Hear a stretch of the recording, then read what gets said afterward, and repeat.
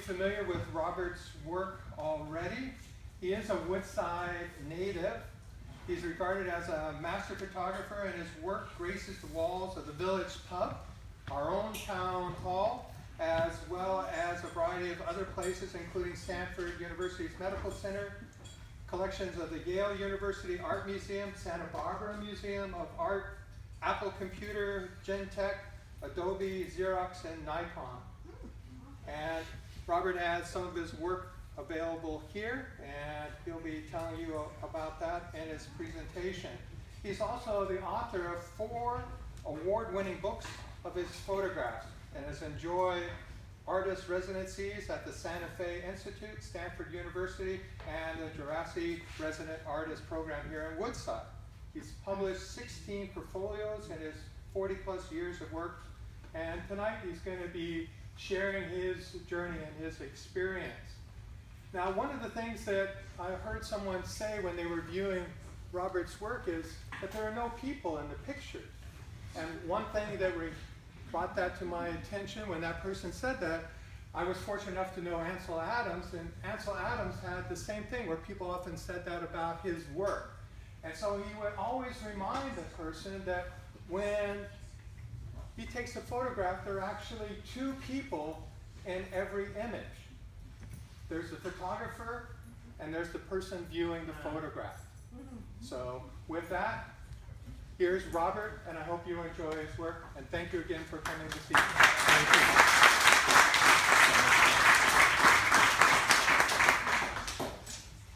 Thank you very much for being here. We're facing stiff competition with the orange and black tonight. And, really appreciate your making the time to come out.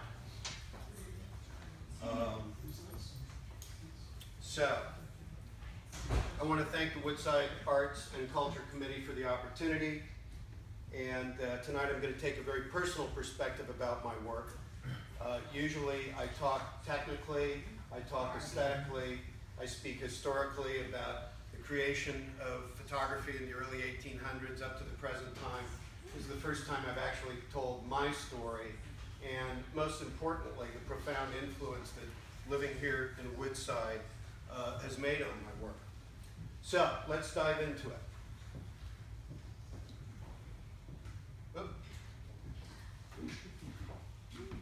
Photography is the language of life. And like every language, it has its own syntax, structure, vocabulary, and grammar.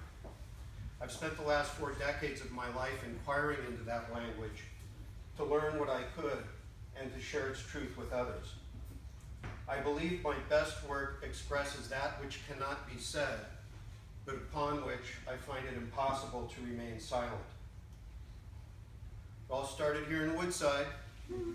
Here's my family at 275 Lanning Drive. My sister Ann on the left, myself, my wonderful mother, my younger sister Lisa, and my sister Jane. Those were happy days and a very different time. As you can see from this cover article from the 1959 Redwood City Tribune, I was born a child of royalty. And as any decent history book will tell you, the world was never the same. Certainly, my world was never the same. To have the privilege of riding down the horse carriage on Woodside Road, something I'll never forget. You can take a look at some of the names here. We've got families that are still here. We've got the Dickies, the Quists, the Roberts, the Dennises. It was a very special time, and those families are still among our friends. One of the earliest memories I had was the raising of the forest outside my family's home to make way for Interstate 280. I believe at the time I was in 6th or 7th grade, and my parents at the time were concerned because I was so traumatized over it. The forest that reached from Lanning Drive to the hills working on a college stand now were my territory. That's where me and my friends would go. That's where we saw tortoises and snakes. And I was too young to understand that I couldn't own everything. But I wasn't blind to the fact that there are things that you can lose in this life that you can never recover. That seed of indignation and outrage over the razing of that forest has lived in my heart ever since. Little would I have imagined that decades later I would make this image, 280 Sunrise, as an homage, a loving homage, to man's place in the world. At the same time, I was in the process of becoming the Assistant Senior Patrol Leader of Troop 159 right here in Woodside. And from this very stage, when this building was over on Albion, across from the school, I led the Boy Scout troop in the 1960s. Here we've got the Philip Browns and Harry Dennis and my dear friend Scott George, who passed away a few months ago, and raising a soda in celebration of the Sierras. It was those times with Boy Scouts in the Sierras that my love of the land began to emerge and crystallize. Sleeping under the starry canopy of stars at night, the peace and quiet, the solitude. Even as a young man, I knew that I had heard the call of something very special, but I was unable to put words or action to it. From that time on, I continually looked for ways to return to the mountains. Years later, in 1988, I would make this photograph, Archilarius Ranch. I worked to imbue my photographs with as much life as I can. Earth, air, and water, life and death, endings and beginnings. And in this particular example, as well as the 280 image, yin and yang, forces that often appear in opposition, but are in fact demonstrations of our interconnectedness, not just with each other, but with the natural world. Bag boy at Roberts. We were a very old-fashioned family, I'm proud to say. For my family, having a job was not a good idea or a suggestion. It was a demonstration of your commitment to yourself, to be useful, and also to be part of your community. My first job when I was 14, and I worked over here at what used to be the Shell station and is now the Remax Gold office. The man that owned it was a World War II veteran by the name of Stubby. So everybody knew it was Stubby Shell Station. And my job at the age of 14 was unusual.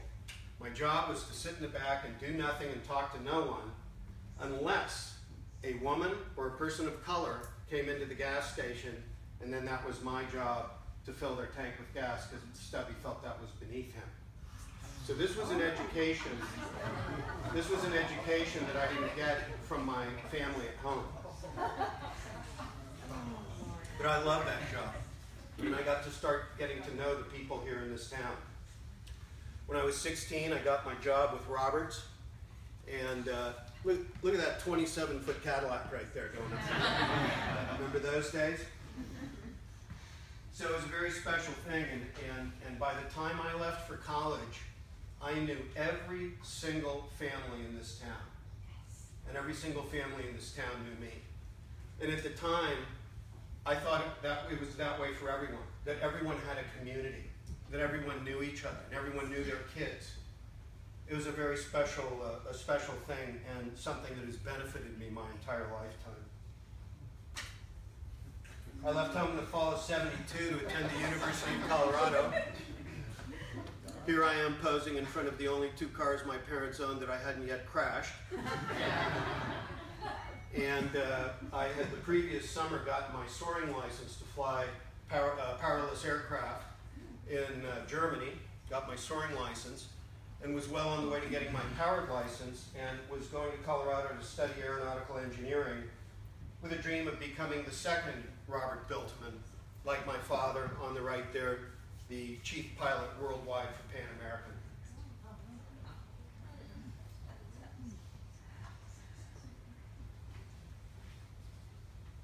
On the first year I was in college, I was scared to death You know, I went to the school, elementary school, with the same 28 children for 8 years. Most of us going to kindergarten before that.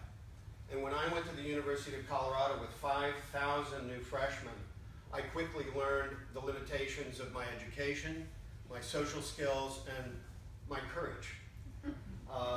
The first year was rough. When I came back, I worked over the summer, and just before I was leaving, a friend owed me some money, couldn't pay me, decided to settle the debt with a camera he had. I'd never had a camera, as I told him at the time. I don't want your damn camera, I want my money. And I got the camera instead. So as I was traveling, driving to Colorado, I was visiting friends in Cottonwood Canyon in the Wasatch Mountains of Utah. And as I lifted the camera to my eye and beheld this tableau, I had the first truly transcendental experience of my life. I saw everything that I had ever done, everything that I would ever be in that moment. And in that moment, a new path for my life opened.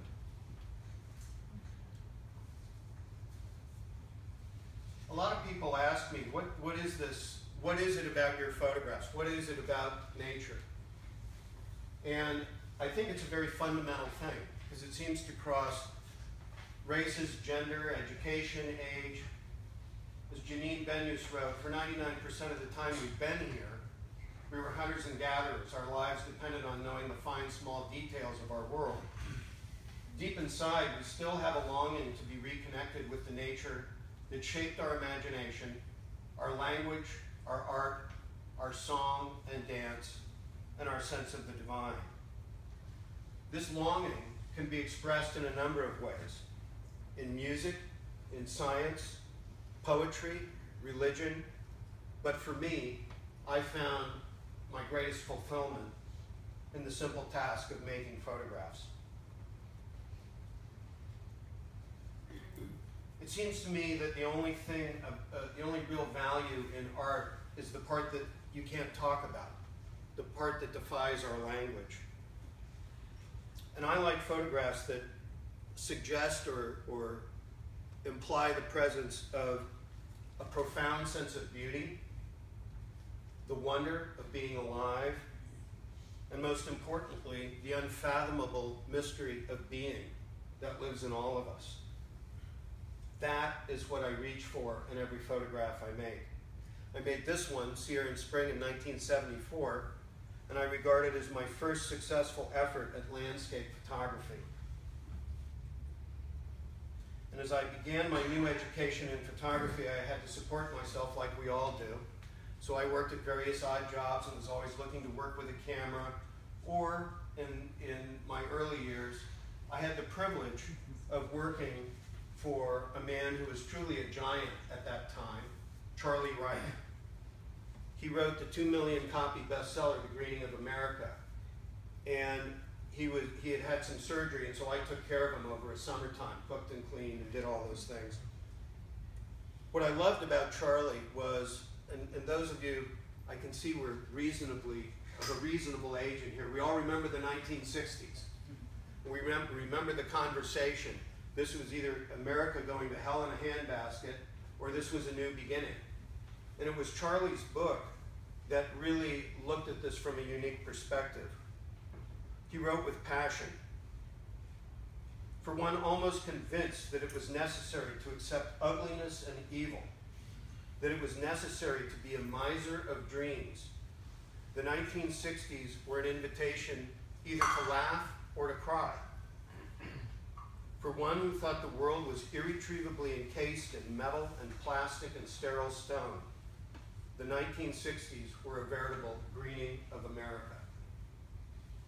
Charlie's prediction of a glorious and enlightened future, almost none of it came true, but it inspired me profoundly and gave me an unreasonable optimism that no matter how bad things look, that it is all a process, that it's all an evolution. In 1976, I went to work with the world-renowned Morton Beebe, the photographer in San Francisco, who purchased the Image Bank, which was the world's largest stock photography agency. Now remember, this is pre-digital. So we had millions of 35mm slides in sleeves in a room twice the size of this one, filled with file cabinets. And customers would call and say, I'm doing an ad, and I need a picture of a baby, or I need a picture of whatever. We would find it for them. We had the idea, Mort and I did, that maybe we could be selling these images for large photographic reproductions and work with the architects and designers and so on. So this is my first major project. This is the Bay Bridge, partially completed. I made an 8 by 40 foot canvas mural, stretched it over stretcher bars. This still hangs in their headquarters at 45 Beale Street in San Francisco. Part of the joy of that work was being able to run my fingers through photographs made by the greatest photographers in the world at the time. It was an incredibly inspiring opportunity. At the same time, I did a lot of freelance work. I've always been a lover of automobiles, like my father and my grandfather who worked for General Motors. So I got the contract to shoot all the races at Sears Point, Laguna Seca, and Riverside for the International Motorsports Association. This was manna from heaven, let me tell you. I honed my skills sufficiently that in 1979, I was hired by Scuderia Ferrari, the racing division of the luxury Italian car maker, to photograph the Formula One races in North America. So I had Long Beach and Montreal. Here, the late great Gilles Villeneuve rounding the hairpin at Long Beach. Those races were unbelievable. You talk about the 1%. Sitting at a bar one night in Montreal, there was this guy with an English accent next to me. It was late, so 1 or 2 in the morning, and I said, "You look familiar to me." I said, "What's your name?" "George." "What's your last name?" "Harrison." And he looked at me, we both laughed, and I said, "Yeah, you're one of them Beatle guys, aren't you?" It was pretty wonderful. Later on, I built my own business doing photo murals, sold it in partnership to a company in Newport Beach, so we had national reach. We started doing projects like this, the Muppets office in New York City.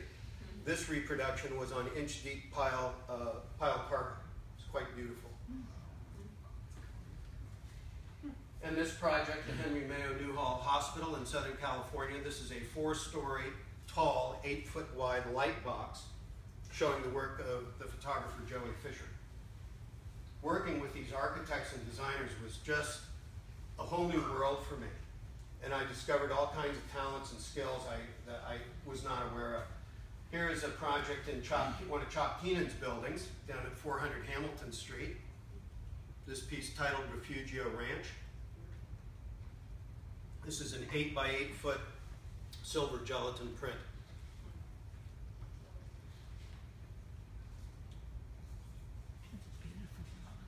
Owing largely to my mother, I had a pretty strong social conscience. And in the late 70s, early 80s, I did several years pro bono work for the Breakthrough Foundation. Breakthrough Foundation worked to rehabilitate young men in the California Youth Authority. So these were juveniles that were too dangerous to put on the street and who had committed the worst of crimes. I spent 2 years of my life watching these young men grow and develop and reclaim themselves. And all I can tell you, it was quite an education for this boy from Woodside. However, I also found that emotionally I was ill-suited to the task, and once the book was published, I returned to the landscape. For over 30 years, I've spent a portion of every single year in the Eastern Sierras. I seek imagery, iconic imagery, that speaks to the fundamental integrity of the natural world. At this time, I devoted my work to a pure vision of nature in the tradition of Ansel Adams and Carlton Watkins and all those who had gone before in the Western School of Landscape. That was the tradition because in their myopic and unsophisticated view of the world, they had a big dividing wall. They had man and they had nature, never understanding that we are an expression of nature and that we are joined at the hip. But at the time, as Tom pointed out earlier, having people in your photographs or the works of man was a taboo. Buckeye Creek, a banner cloud from an early fall snowstorm on Mojave Ridge,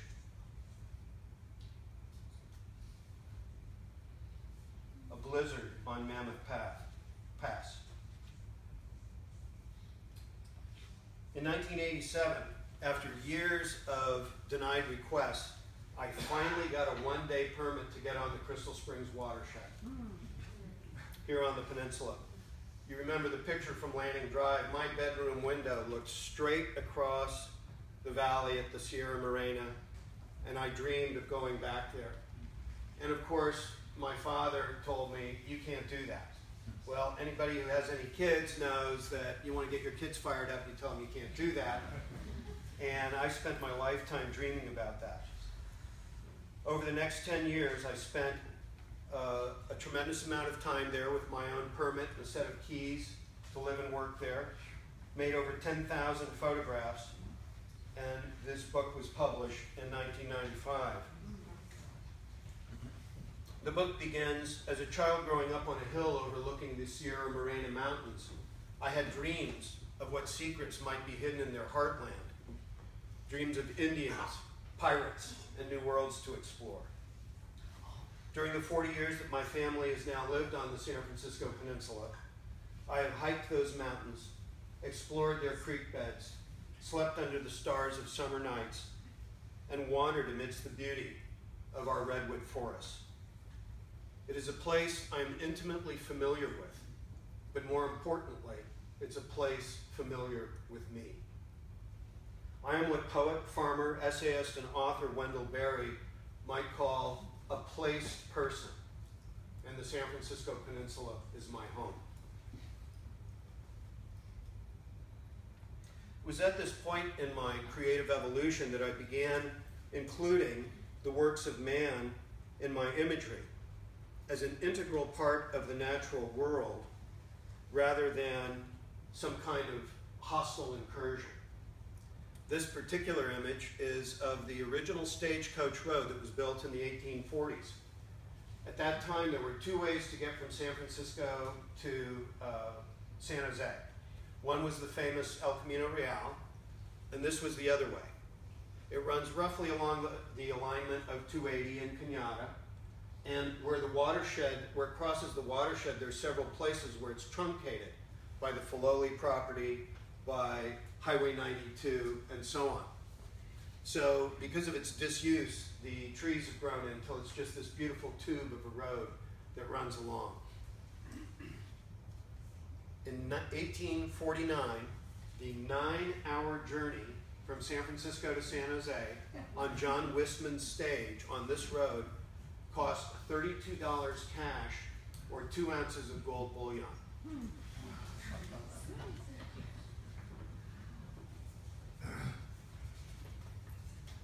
Reeds and water. I frequently get a question. People look at my work and they say, how does that stuff show up for you? Well, I like the proverb, all things come to he who waits. And this particular image, I had seen it in my mind a million times, but it required a perfect storm. It required the right season, spring, where the bulrushes were just beginning to come up before they fruit or they send off leaves. It required a maximum amount of water in the reservoir. It required no wind, which for the Highway 92 gap is very hard to come by. And lastly, it required a flat overcast to remove any definition of reflection from the water. So I watched that particular spot for 6 or 7 years, and finally, when the time was right, I was ready, because I had already made the image in my mind.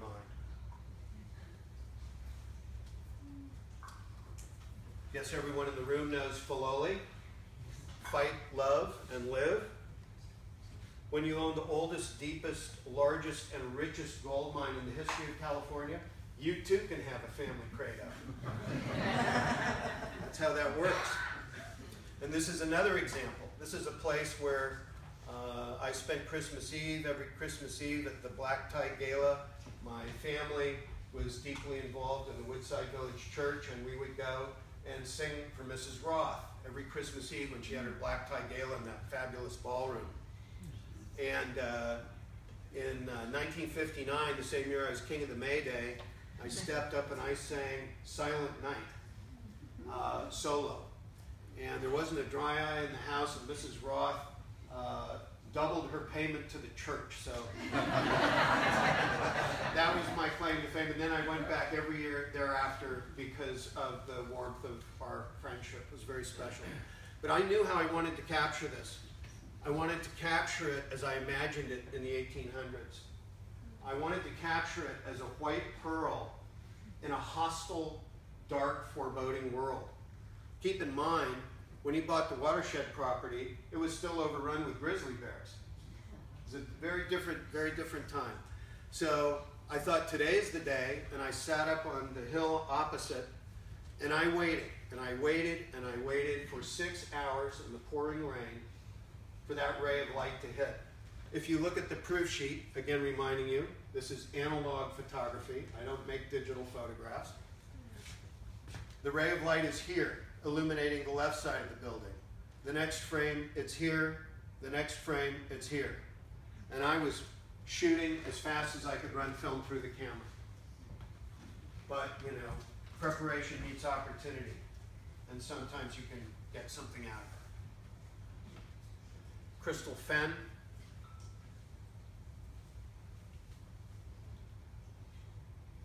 Moonlight Temple.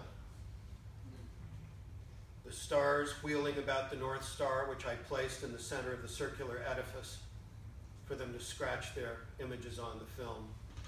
Very cold winter night around the holiday season. Between 1994 and 1996, I entered a different time in my life. It was a time of terrible pain and loss. First, my wife's mother passed away at the age of 62 unexpectedly. A few months later, my beloved mother passed away at the age of 72. And a week after her passing, I learned that I would lose my 39-year-old sister to cancer as well. This was new ground for us. And it was a real challenge to make the transition. At that point in time, I was offered a residency at the Jurassic Resident Artist Program on Bear Gulch Road on the western side of Skyline. When I arrived there, I was very deep in grief and used my time there and my art making to heal myself. I decided to part with my traditions and work with a miniature camera using film that is blind to visible light, but very sensitive to heat radiation.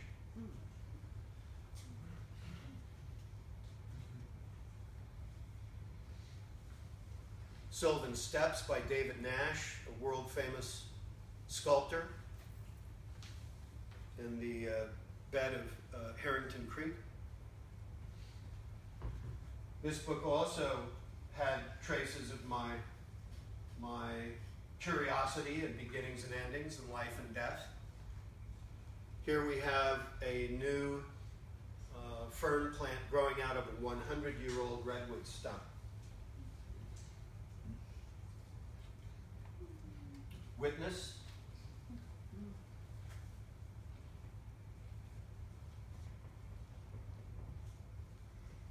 And grace. In March of 1999, after a month of working in Verona, Italy, supervising the printing of the 18 Days in June book, which, by the way, everybody worked pro bono on it. Robert Haas, who was President Clinton's poet laureate, wrote the introduction. I provided the photography. Designer, publisher, editor, Dale Gerasi and the artist program raised the money to have the book printed. So this book has been a tremendous fundraiser for the resident artist program.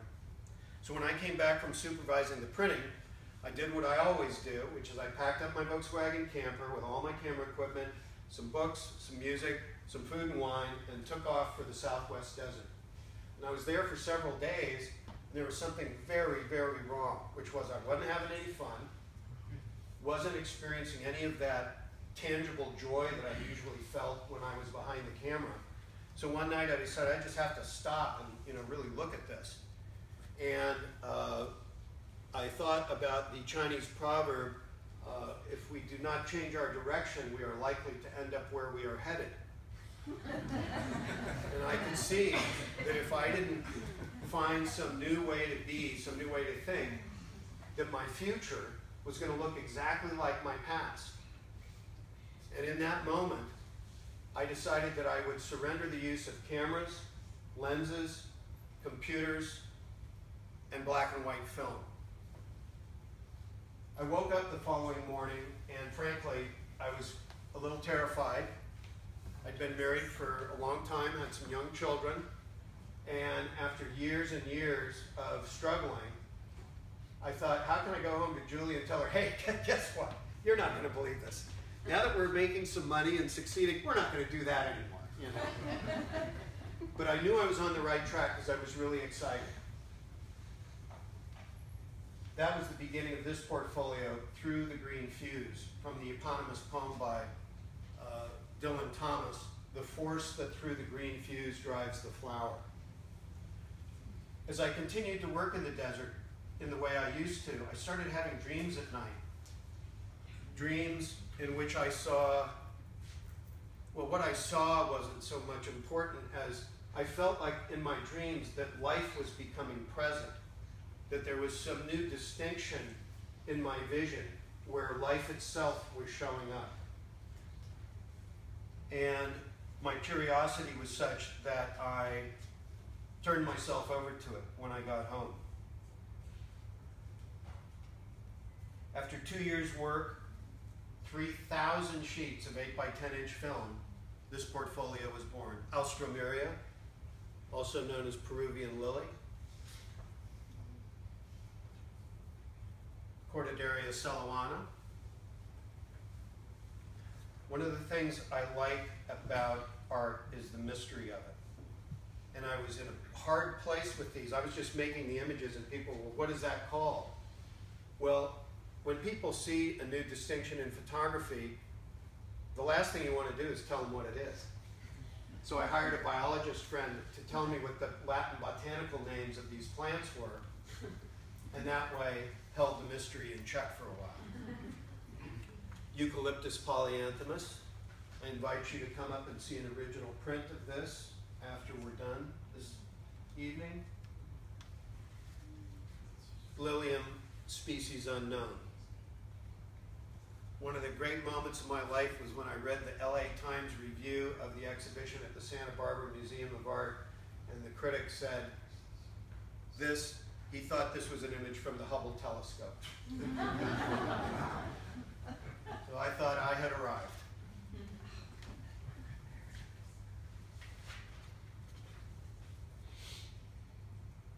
As a result of the support that we enjoyed from the family of Bill and Sonia Davidow, we were able to mount this exhibition. Santa Barbara Museum of Art now owns the entire collection in this magnificent 40 by 50 inch format. A couple of years later, Bill Davidow took me to Santa Fe, where I had the privilege of meeting some of the people at the Santa Fe Institute, which is a private, nonprofit, independent research center that specializes in complexity science. They were as intrigued with my cameraless images as I was with the work they were doing, and was over the moon excited when they called a few weeks later and invited me to move to Santa Fe to become the second artist in residence in their 20-year history. Needless to say, I accepted.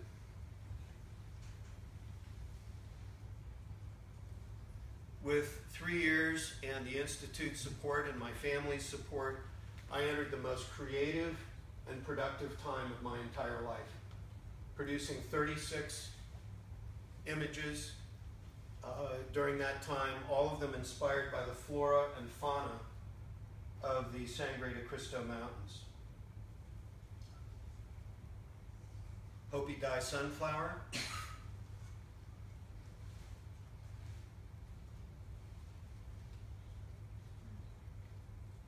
mahogany mahogany melange.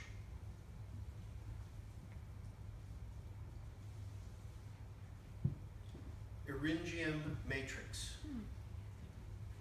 This image, more than any of the others, makes me think of the Santa Fe Institute and its inquiry into the nature of complexity.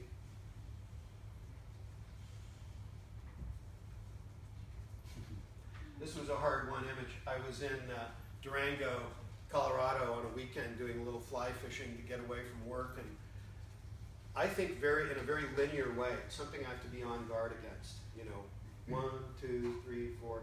The world doesn't happen like that, as we all know. The world is very chaotic. So I always had this idea about aspen trees. At first they're green, then they're yellow, then they get red, and then they turn a little black, and then the leaves fall off. And as I was driving back, I saw that that wasn't anything of the sort. That you have a variety of different colors amongst the groves. So I took out my loppers and cut one branch off of each of 50 different aspen trees on the 200-mile drive from Durango back to Santa Fe. And when I got to Santa Fe, I picked one leaf off of each branch, and then I imaged it to a formula so that they would be consistent, and then I printed them all as a single image with the intent of capturing the whole phenomenon of aspen turning.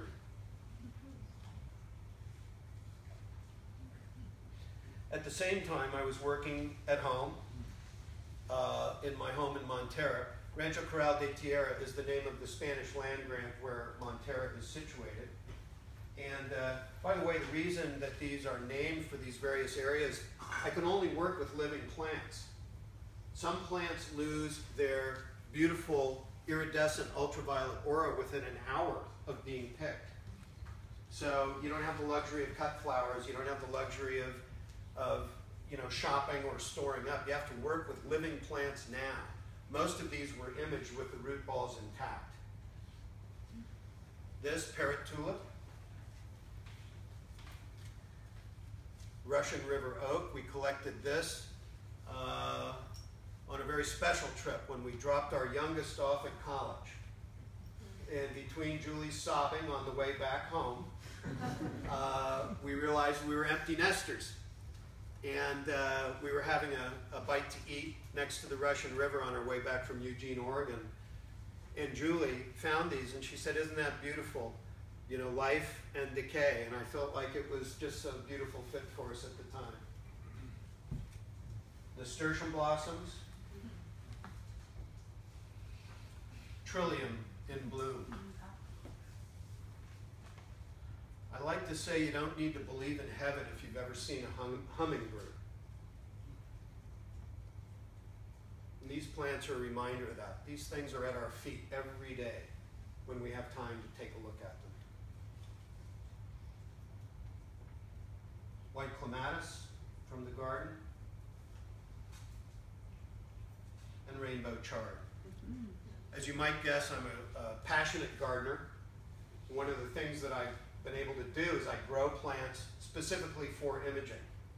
So in this case, instead of growing the chard for 60 days and eating it, I discovered that if I grew them all summer long for 6 months, that the colors in the stem would build up and build up and build up and build up. People can't believe that these are natural colors. They always think they've been photoshopped or manipulated. But you grow them long enough and you get a fabulous array of colors. One of the challenges of this work, of my cameraless work, is there's no feedback. It takes days to get the film processed. There's no meters. There's no viewfinders. I work in total darkness. So the only way I can see where the plants are is by feeling them on the film.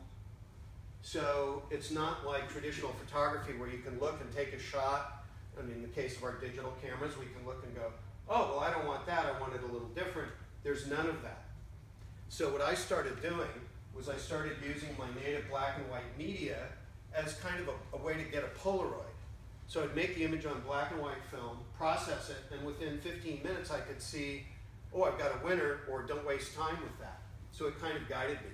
And years into it, I looked at all the black and white work and I discovered that it could really stand on its own, like this piece, Citrus, number 7.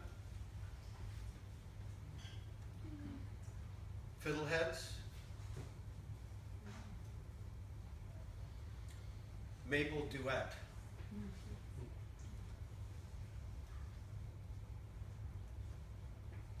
One evening in the summer of 2007, after I'd gone through a period of about 18 months watching my health decline, having my family watch my health decline, I was trimming cardstock in the darkroom, and I looked down and there was these beautiful spirals of paper, and something clicked in my mind and I started imaging them. And I was halfway through doing that and I thought, this is very strange. This is not my medium. This is not my vision. What's going on here? But I spent the entire evening out there making these images and put them away and forgot about them until I discovered them in the drawer several years after having been diagnosed with acute neural Lyme disease, which is occasioned by spiral bacteria just like this. And I'd seen 5 doctors, all of whom got the diagnosis wrong, and it got deeply ingrained enough that it disabled me. I passed it to my wife, and she and I have both been disabled since, since 2007. So it's been a profound, life-changing experience. And I wish I had just had the wisdom and foresight at the time to see what I was making in the darkroom to give me some guidance. We make plans and God laughs. By early 2008, I could no longer take care of myself, drive a car, work, or be left home alone for my own safety. And that continued for a couple years. In 2010, I started thinking about that forest behind my house on Landing Drive, and I started becoming very fearful that what if I lost my passion for making art in a way that I couldn't recover it, just like I couldn't recover that forest. And at the time I was on the advisory board of Sempervirens Fund, and we were invited to take a hike on Jasper Ridge. That resulted in this portfolio, Chasing the Light, Morning at Jasper Ridge. At the time I was too infirm to work for more than an hour or two a day. And so I would go at sunrise and work for a couple hours and go home. And I was very frustrated, and I kept thinking this isn't working. But when I looked at the work, all the work was shot at the exact same time of the day. So it created kind of a beautiful stitching together of what was happening in my life at that time. Here's a beautiful example of what happens when nature's undisturbed. Spreading oak. Some of you may know Jasper Ridge is a research center, globally known for its research in global warming. Streaming cobbles on Corte Madera Creek.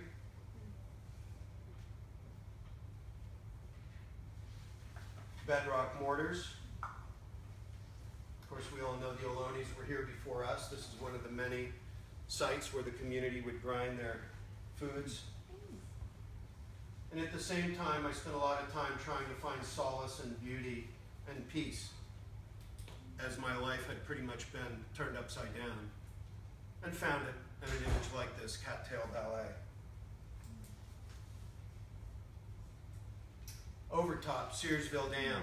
In 2013, there was a big flood, and the dam itself overtopped. The sluices couldn't empty it fast enough. So I walked out on the dam with the water up to my shins, pointed my camera straight down the cascading water, and captured this image of beauty and power.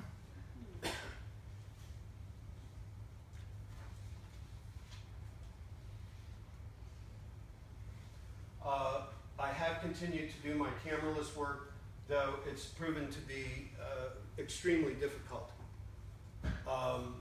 Black and white photography has 14 variables. If you count every variable, the chemistry you use, the kind of film you use, the kind of camera you use, shutter speed, aperture, the kind of paper you print on, the amount of exposure you give. So about 15, 16 variables. This process has over 50. So I can juggle black and white photography still, but this work proved to be a real problem. And the work began taking on a very chaotic look, which at first, it was actually Julie that saw this piece and she said, "My God, that's beautiful." But it didn't have the order and the structure of the work I'd done before I'd fallen ill. But I came to embrace this as a new artistic vision for where I am now in my life.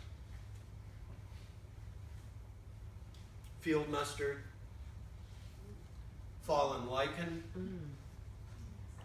This piece of lichen fell on my shoulder during a residency at Gerasi in 2009, and I imaged it, and I was amazed at how it looked like my brain felt from the damage I received from the Lyme infection in my brain. In fact, it hangs in my doctor's office, and people often say, "How did you get that picture of that brain?" Bougainvillea.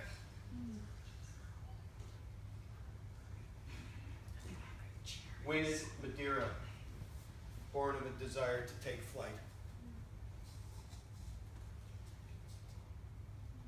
It was a period where I made lots of images of things that were broken, because that's how I felt. This broken sea glass and gopher and vole bones collected from an owl pellet from the forest where we live in Montero. But with the light of life shining through, always present.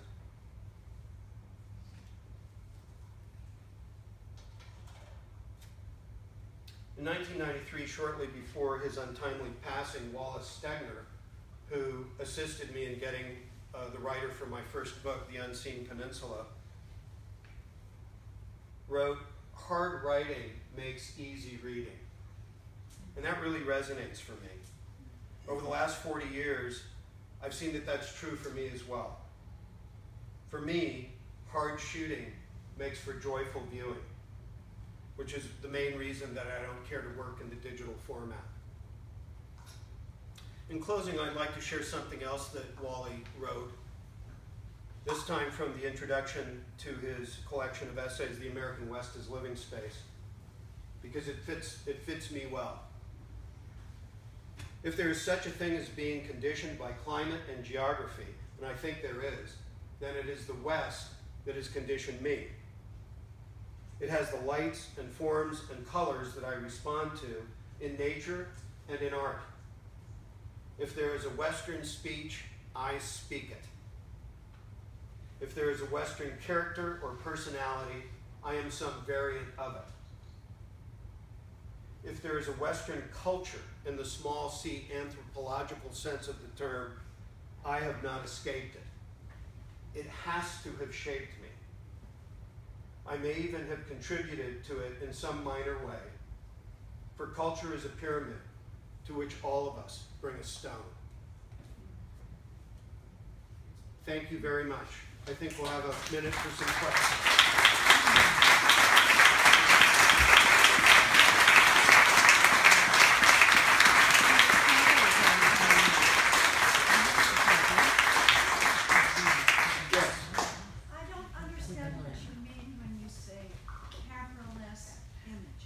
Yes, and I'm sorry for leading you astray like that. I usually explain those photographs, and I found that it doesn't really serve the viewing experience. It's a little like having a poem explained. So I'll tell you how I make these images. I take a living plant into the darkroom. I turn the lights off. I put it on my imaging easel, which is a flat piece of sheet metal wired up to an 80,000 volt Tesla coil discharge device. I then take the plant, I lay it on the film in the way I envision it in my mind, and I pass 80,000 volts of electrical current through it. That's what creates the beautiful ultraviolet edges of the subject. If I stopped there, I'd have a black sheet of film with those ultraviolet tracings. So the next step in this light painting is I take a fiber optic probe that's the diameter of a human hair, a little bit smaller, and if my hand is the plant and it's laying on the film that's had this electrical pulse run through it, I take the fiber optic probe and I paint with white light the backside of the plant.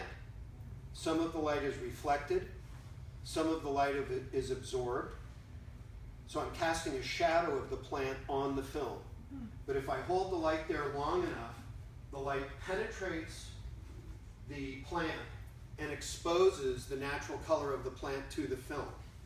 So they are essentially paintings or photographs made with light and electricity that use the plant both as the source and the filter for the energy that's passed through it. Can you see the colors appear right away? No. You have to wait till later. No, that's why it took 3,000 sheets of film to finish the first 25 images. So it's a very, very risky approach. High risk, high reward. Film's $40 a sheet. You go through 3,000 sheets of film. But that's the joy of it. This is a courageous expression, if I do say so myself. And I'm glad it's worked out as well. And you have a dead plant. Not always. Some of the plants actually get replanted and live. It all depends on how fragile they are. So, other questions? Yes? It seems like you must, maybe every photographer spends a lot of time relatively solitary. What was it like going to the Santa Fe Art Institute? You had physicists and interesting folks like Cormac McCarthy around you. It was incredibly intimidating, you know. Murray Gell-Mann, the author of The Cork and the Jaguar, Cormac McCarthy, the author of The Road and No Country for Old Men, and too many wonderful books to mention. These are big-hearted people. These are people who seem to have gotten where they were by being inclusive. Being only the second artist was very intimidating. The requirements were simple. I had to attend lunch and tea every single day because that's when the cross-pollination happens. And if you weren't at lunch and tea, they would ask you to leave. And then each time I arrived, I'd have to give a presentation, and every time I left, I had to give a presentation. But these are not men and women who regard ignorance with shame. That's what I would say. If you're curious, you want to learn, come on board, you know. And it's not an educational institution. They're doing very high-level research. But it was a real eye-opener for me. Yes? How did you arrive at this technique of doing a camera's imaging? Well, I appear to be the only one doing it. They don't make this film anymore. They quit making it in 2008, so it's kind of a dead art at this point. The first photograph ever made was by Sir Fox Talbot. He took a piece of paper, he painted light-sensitive silver salts on it, put a plant on it, put it outside in the sun, let it sit for 8 hours. He picked it up, peeled the plant up, and oh my God, here's a perfect rendering of a botanical specimen. And as he watched it, it all turned black because he hadn't figured out how to fix the image yet. But so that's what I'm doing. He was using sunlight, I'm using state-of-the-art color film, fiber optically delivered light, and high voltage electrical discharges. The high voltage electrical discharges, that is known as Kirlian photography, named for Alexander and Simeon Kirlian, who were Russian parapsychologists who believed in the spirit life, crystals, you know, all that kind of thing. She was a kindergarten teacher. He was an electrical repairman in Leningrad, which is where the Soviet Union had all of their research going on. So he was always fixing electrical devices. And they learned about the aura from the spirit world. We all know about the aura and ghosts and all that kind of thing. And one day he got badly electrocuted and he saw this ultraviolet arcing around his hand. He said, oh my gosh, I've seen my own aura. And they both quit their jobs and spent the next 4 decades trying to prove that the ultraviolet light that you see around my images is in fact the spirit life of the plant or the person. And I can see why they spent their lives doing that. I have plants that have lost their aura in 30 minutes after being cut. So when you see that, it really makes you wonder. I make no such claims. I'm just delighted that the work invites the conversation. Yes? Were you doing your acrylic work when you had Lyme disease, and do you anticipate doing any more? I'm doing very little of it. I have about, Well, I have about 4,000 sheets of 4x5-inch film and about 400 sheets of the 8x10-inch film, which is my preferred medium. And I have been for 8 years hoping that I would get better enough that I could take on some major project. So Perhaps you're going to the islands, you know, and doing tropical plants, which would be beautiful. I mean, your large pieces of abstract, have they gone to good homes? Oh, yes, they have. Well, we try and make the work as available as we can. We do, in the color work, we do 10 prints that are in a small size like this, then we do 10 that are in a medium size like this, and then we do 5 that are, you know, 4x5 feet. And yeah, we've got work in collections all over the world. And the work's been written up in Geo and National Geographic and Wired, and I have a total, well, let's see, 1999, so 17 years work. I have about 120 finished images. And, you know, shameless self-promotion, I have a website, buelteman.com. I also want you to know, I imagine some of you have friends that are serious photographers. I've been invited back to the Gerasi Resident Artist Program this year to lead another week-long workshop where we all get together, we make cameraless images, we make digital images, we photograph meteors at night, we have a delicious gourmet meal every night from our chef, and it's just the 10 of us up there on the mountain. Oh yes, there's flyers in the back about that. So if you've ever wanted to have a residency at the artist program, it's by application, but you know, it's open. And we'd love to have you or your family and friends come up. And I don't have any galleries in the area right now. I've got galleries in Palm Desert and Denver and Santa Fe and Boca Raton, but don't have any exhibitions up at present. Yes, Tom? In looking back at your career, is there anything you would change about the path you've taken and where you've arrived? None. None. Chronic illness is a terrible thing, and I wouldn't wish it on anybody. But I will tell you, the things that bother most of us are not worth that. And when you're chronically sick, especially when your partner is, you get a perspective on life that I think only being very, very old provides. I'm in my 60s now. I'm grateful that I've learned what I've learned. And we spend a lot of time in our Lyme community trying to support other people that have the illness. And, but no, I wouldn't change a thing. Julie and I got the long end of the stick, didn't we? We did. Yes, we did. We did. Yes? What's next for you? What's inspiring you as an artist? What's next? Well, what's next is my son's wedding, actually, which has occupied all of my attention and time. But creatively, I'm really not sure. And it's been that way for quite some time. I have the only remaining supply of this film in the world, and I want to put it to good purpose. But this is also not a medium that lends itself to casual engagement. You have to do it every single day. And with very few exceptions, I just haven't quite had the gas in my tank to do that. So I'm trying to be patient, but you know, 15 years ago, there were 30 places in the Bay Area that could process this film. There is now 1.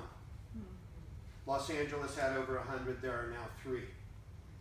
So, and Kodak has gone belly up. They have all the proprietary chemistry. So, so time is short, and I'm walking slow. So we'll see what happens. And Why is the film not available anymore? this is a kind of film that we used to use when I worked for Architectural Digest and interior design. We'd shoot a room like this for publication on the 8x10-inch camera. So you get super high quality reproduction, and it's sensitive to the kind of light energy that incandescent and fluorescent bulbs put off. A lot of the light energy in incandescent bulbs is in wavelengths that we can't see in the ultraviolet. So there's no need for that kind of film. Nobody shoots with 8x10 cameras anymore. Everybody shoots everything digitally. As we all know, if you have a digital camera, you can dial in fluorescent lighting or incandescent or sun lighting with a flip of a switch. So, so it's a highly specialized film. The ultraviolet that I referred to, if I use daylight film, that will not register on the film. So I can't use regular color film. If that ultraviolet did register on color film, you could never take a picture outside in color with a blue sky, because the blue sky is awash with ultraviolet. So any normal film has a filter built into the film to preclude sensitivity to that kind of light. So, you know, I'm old and I'm working with dinosaur equipment and like that. Yes? I'm really interested in the conservationist aspects of it. I'm wondering what your hopes and fears are for this beautiful area that we call home and all the people who moved here. Right. And if you have any thoughts on it. Well, I'm very proud of my conservationalist record. We had dinner last night at the annual Sempervirens Fund, on whose board I sat when I got to go to Jasper Ridge. Over the last 40 years, I've participated in the raising of over $400 million and the permanent preservation of over 125,000 acres of land within San Mateo County. Thank you. So, well, I had the fun job. You know, I didn't have to ask my friends for money. I go live out of my camper up on the ridge top for a week at a time and make photographs, which happily inspired people to get out their wallets and give. So we were talking about that on the way over here today after the dinner last night.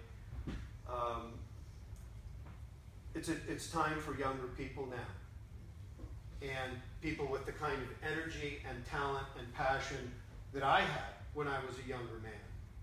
And I continue to support POST and the Parks Foundation and Sempervirens Fund. Oh, in fact, another shameless self-promotion here. Between now and I think the 19th of October, I have an exhibition at the San Mateo County History Museum. And it looks at the 5 organizations, Jasper Ridge, Jurassic, Parks Foundation, POST, and Sempervirens, that I've been engaged with this massive effort. So it has a few prints from each of those. It's all black and white landscape work. And that's the museum that's right on Fox Square in Redwood City. So please go down and see it. I would love to share it with you. And I think we're almost out of time if there's maybe one more question. We got Day of the Horse tomorrow. They got stuff going on around here. Anything else? Yes. One more question, it's not too personal. How have you healed as much as you have from Lyme disease? Well, we've come to terms with it. I spend 16 to 18 hours a day in bed, 7 days a week. Still? Yes.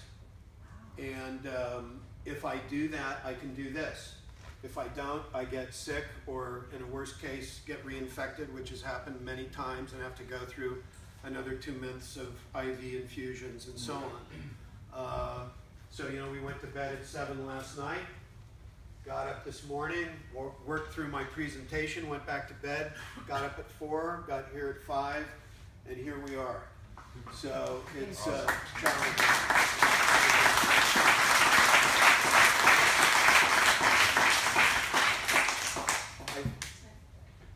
Thank you very much. It's been a real pleasure.